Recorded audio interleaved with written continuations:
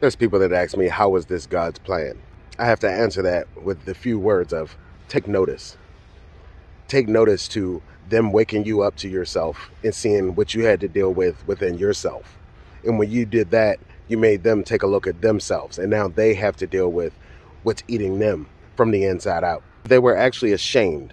They were ashamed that you saw what they thought they had been masking the whole time from everyone else. They have no identity. They have no soul. Basically just living their life on autopilot.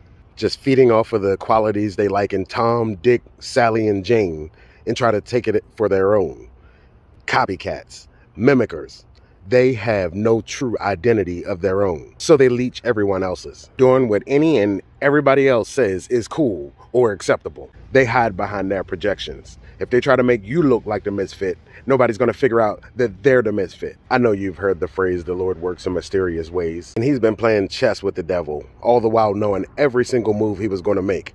And he used it against him. That right there is exactly how this was God's plan. He let the devil run amok, get it out of his system.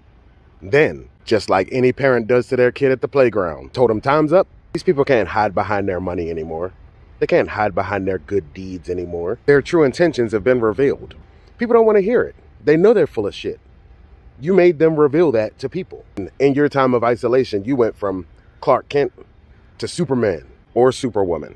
But that is the who, what, when, where, how, and why God allowed it to go on.